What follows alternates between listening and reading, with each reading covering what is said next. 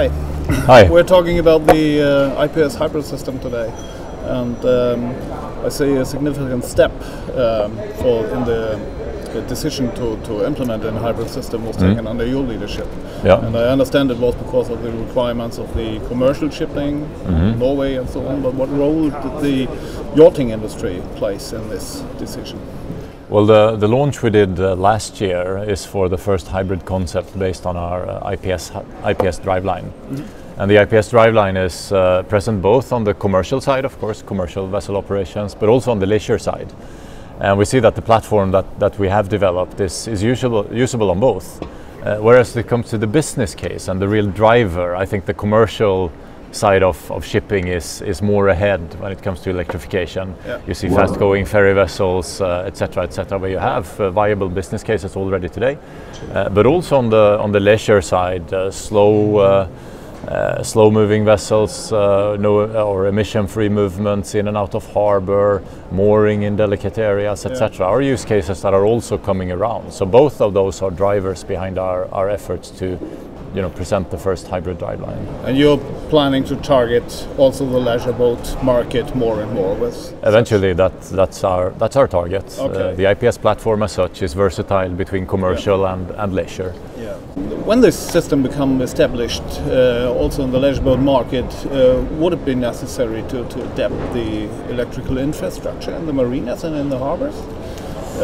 It's a good question, but I think if we look at the passenger car industry, what has happened there is that the electric infrastructure to charge really has developed and needs development. You have both the fast charging side, which needs dedicated chargers, and then you got slow charging, so to say, using the regular net.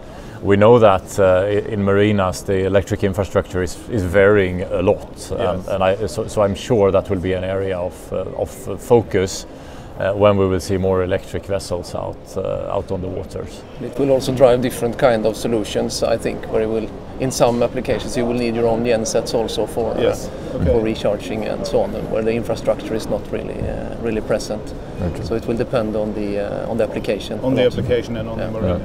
Yeah. Okay. When you compare the cost framework between a classic combustion engine installation and this hybrid system, can you say something about the difference?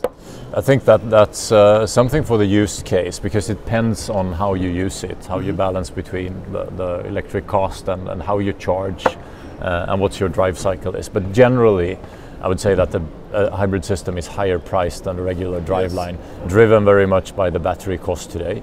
But we'll see quite fast movements on the different cost items in this market as well. Okay. In the moment, currently Volvo Penta hybrid system is only planned for the bigger units, according to the commercial shipping.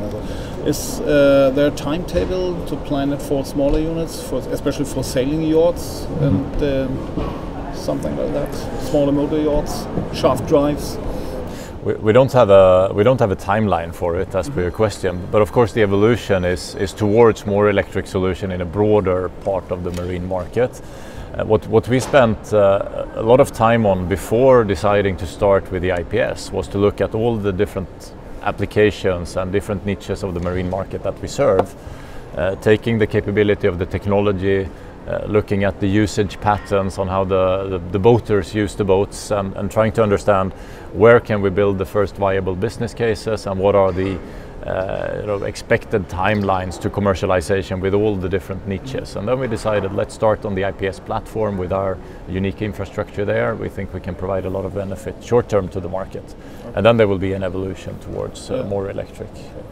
We see there are some manufacturers who are specialized in purely electric propulsion systems, especially for smaller units.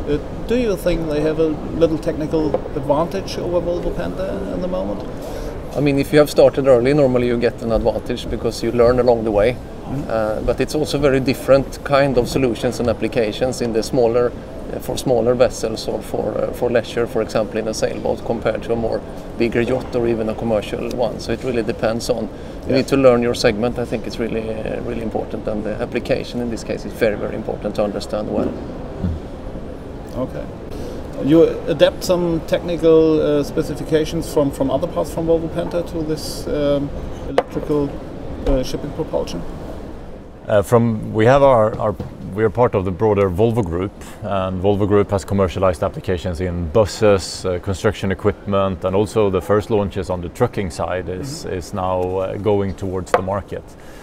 In the group, we use a joint development platform and joint competencies. So, for example, the battery packs that we are looking at using for the IPS hybrid are the similar battery packs that are used already today in commercial buses.